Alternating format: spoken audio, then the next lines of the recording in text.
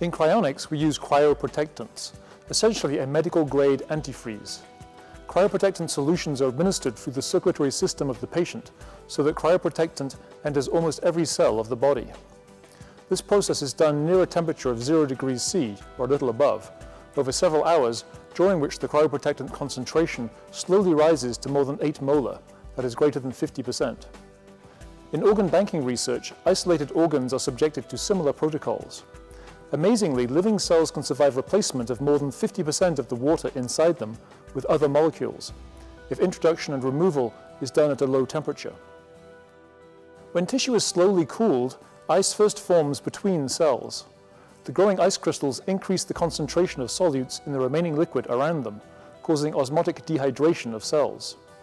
If cryoprotectants are present, the freezing point of the unfrozen solution drops sooner and faster, limiting the total amount of ice that forms.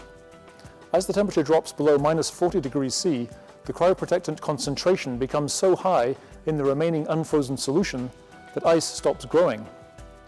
Cells survive suspended in the residual unfrozen liquid between ice crystals. As the temperature drops below about -100 degrees C, this unfrozen solution containing the cells becomes a glassy solid. What if you start with a cryoprotectant concentration that is so high to begin with that ice never forms at all? That is known as vitrification. The combination of rapid cooling and high cryoprotectant concentration to completely eliminate ice formation was first suggested in a 1984 paper. Embryos, ova, skin, pancreatic islets, blood cells, blood vessels, and other tissues have since been successfully vitrified. A whole rabbit kidney has been vitrified at -135 degrees C and successfully transplanted with long-term survival. Vitrification is now widely regarded as the most promising approach for long-term banking of large organs. Whether tissues are preserved by vitrification or freezing, cells end up in an unfrozen cryoprotectant solution. This solution becomes more and more viscous or syrupy with cooling until a temperature called the glass transition temperature is reached. At this temperature, the viscosity rises dramatically and the solution becomes a glassy solid, locking all molecules into place.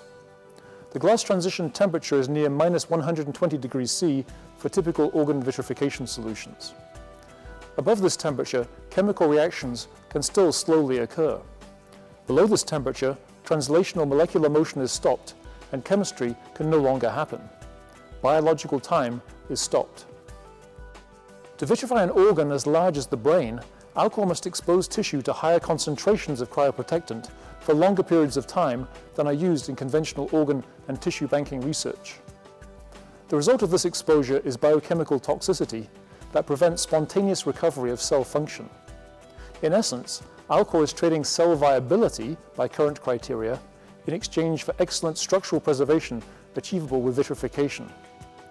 The nature of the injury caused by cryoprotectant exposure is currently unknown.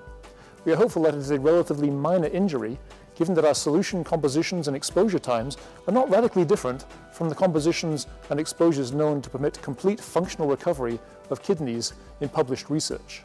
I'm Max Moore. Thanks for watching this video. If you found it interesting, please subscribe to our YouTube channel, check out our website, and consider becoming an associate member.